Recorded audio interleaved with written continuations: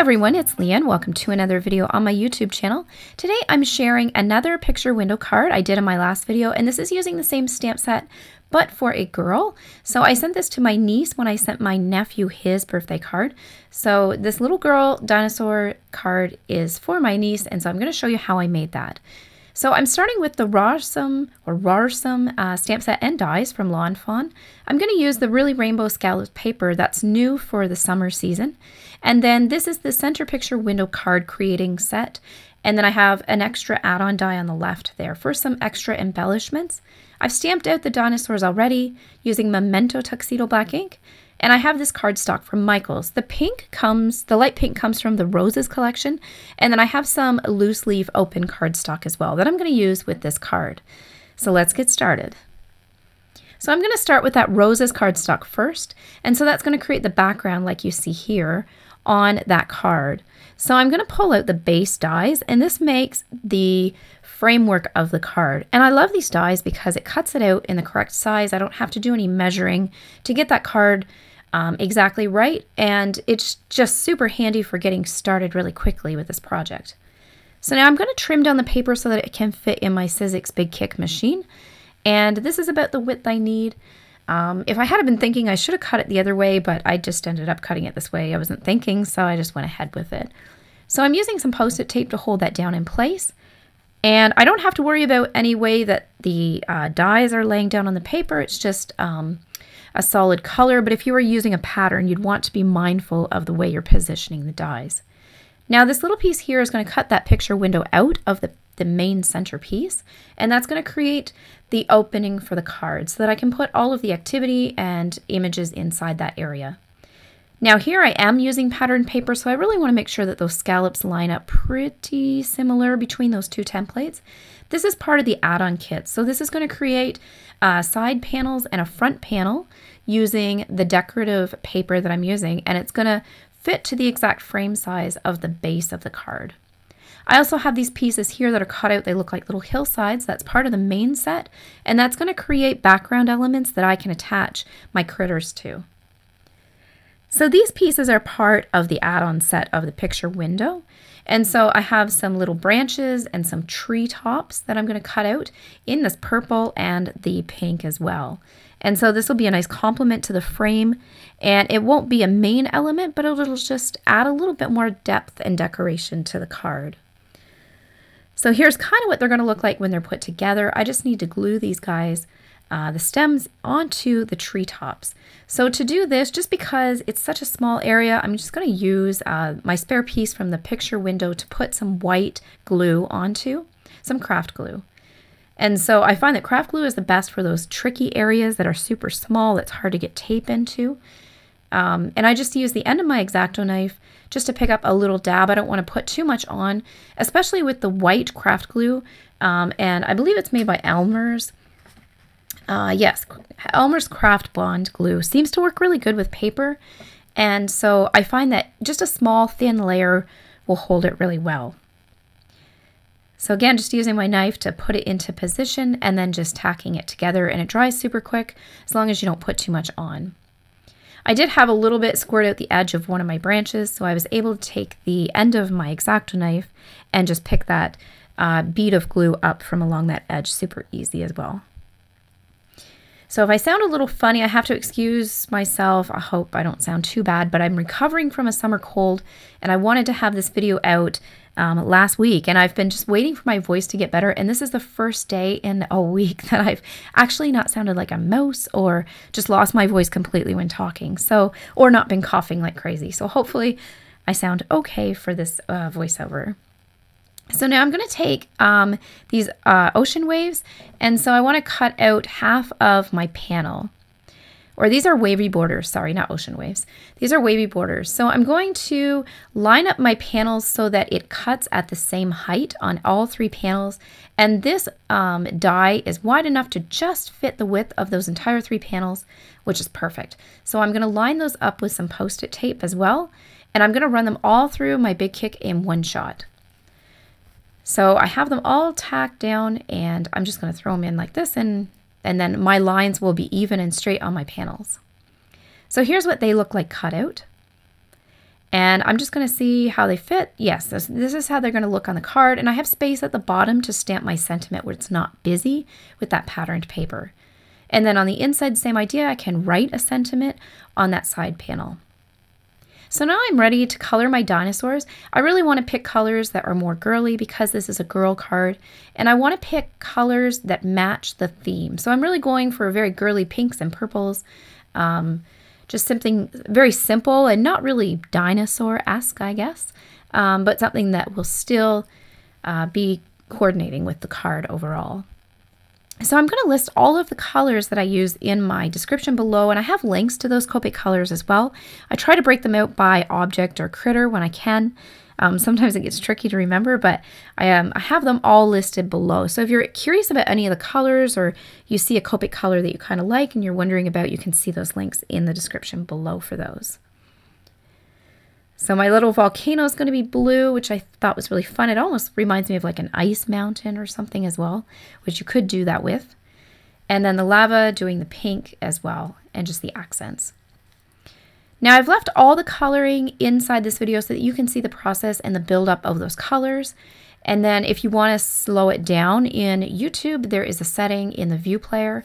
You can change the playback speed. So if you want to slow this down and just have a look at the blending in a slower, more real-time look, then you can do that for sure. And so this will give you a look at all of the process for that. Now I am pulling in a few other colors. As you see, I do have some blues complementing. I've pulled in some greens as well, just something that's very close to that main color palette, but that could be used as a little bit of a spot color or more of an interest color, so it's not just so flat with just pinks and purples. So now I'm cutting out all my little critters, and I have them popped out through my die cutting machine. So now I'm going to start arranging the build of the card. The nice thing about this card set is when you punch out the card pieces, they come with embossed lines for folding. So you don't have to guess where to make those folds. They're already pre-indented when you run them through your die cutting machine. And so I know where to fold them to put the tabs down to attach them. And so for those tabs, I'm going to put two-way tape on all of them. And then I'm going to put my window together first. So I know that that's got to line up with the outside edge of the card. So I have that matching now, and I'm just going to glue it on the right side until I get everything assembled in the center picture part. And then when everything's where I want it, then I will pull all the tape off the left side of all the tabs that are on the left and put the card together. So these are the background elements, those hills that I mentioned earlier, and these just sit on the background of the picture window, and they allow you to attach elements to them. So you can put different levels of critters. They don't all have to be on the same plane or the same baseline. And you can move them around to the height that you need as well. Now for the tabs, the tabs on these ones are a little bit smaller, so I usually cut my two-way tape in half, and it fits nicely on that width there. I always like to look from the top down to make sure I'm getting a nice 90-degree angle on each side of the folded edges.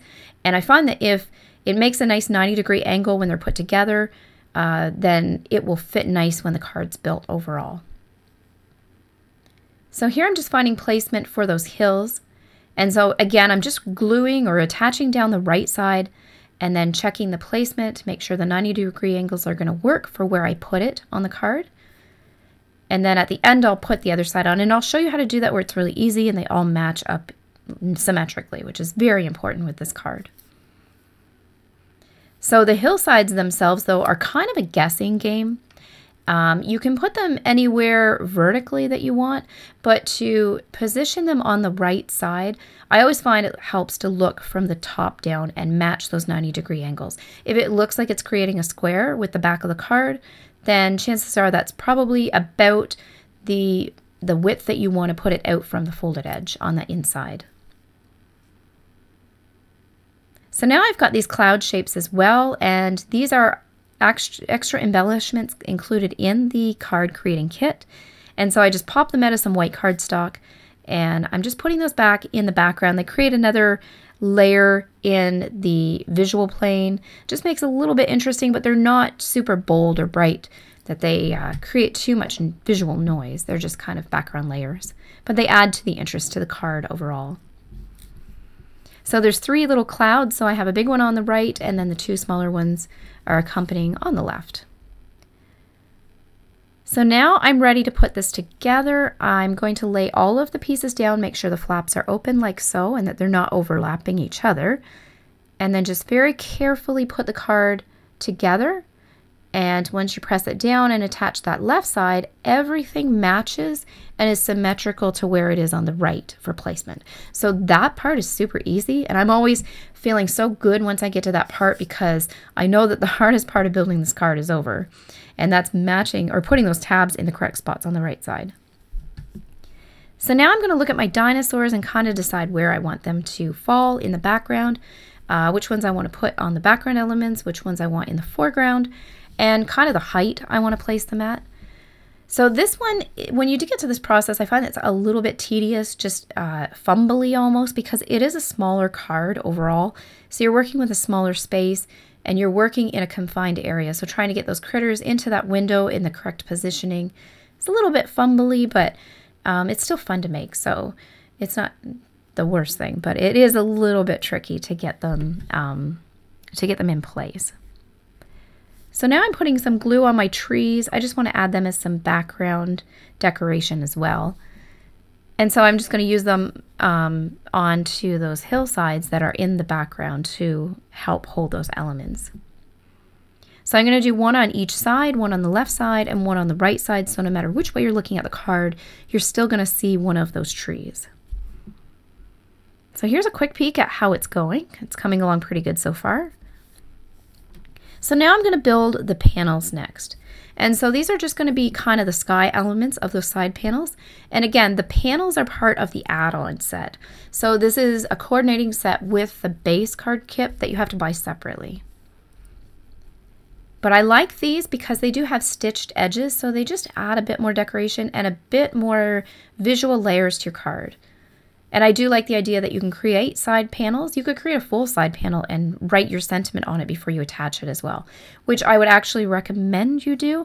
It's hard to write on the card once the folded card is created, because when you open it, it's like a pop-up card. It doesn't lay flat. So if you're right-handed like I am, it's really tricky to write on the left side panel. So it would be an idea to write your sentiment on a separate element and then attach it on that panel later. So now I'm going to assemble the front side of the card. I have my volcano ready for the front because I want to use the sentiment "I lava you," and that just matches really well with that volcano. So I'm going to put some accents with the little splashes from the volcano. I'm going to use this color here from the Lawn Fawn Market collection. And so just another kind of red tone to match the pinks overall. I'm just going to put this little embellishment splashing out of the volcano. Now, because my card is a pop-up card and it's kind of built already, it's popping up and it's hard for me to stamp it. So I'm just going to tack it down with some Post-it tape to keep it flat on my table so that I can get this stamped in position. So now I'm ready to put my sentiment on. And again, just using the "I lava you" because it matches the volcano. Super simple. I had a little bit not stamped really correctly, so I came in with a micron pen and just touched up where the ink was missed. And then I'm just going to stamp the little exclamation point at the end as well. And then with the Post-it tape, I can easily remove that. It won't rip the paper, low adhesion, and so it doesn't make a mess. So now I'm using my tape roller and I'm going to put on my last little dinosaur as a final embellishment. Super cute. I like how tiny he is. He fits in the corner perfectly. So now I'm going to put some more trees in. I just feel like it was a little bare. So I'm coming back in to add a few more trees into the foreground to create some more interest to the overall frame. And instead of having a perfect circle, it's going to have a disrupted circle with those trees overlapping outside of the frame. So it just creates a little more interest visually. And it just decorates it a bit more, makes it a bit more fun. So I'm making sure that I keep the trees flush to the bottom of the card so it looks like they're coming out from the main frame and not just floating in space. And again, for these ones, I am attaching them with the white glue. So just letting them dry for a few minutes. It doesn't take very long at all, especially if you don't put too much on. And here the glue did bead up over the edge, so I just wiped it clean with the edge of my X-Acto knife.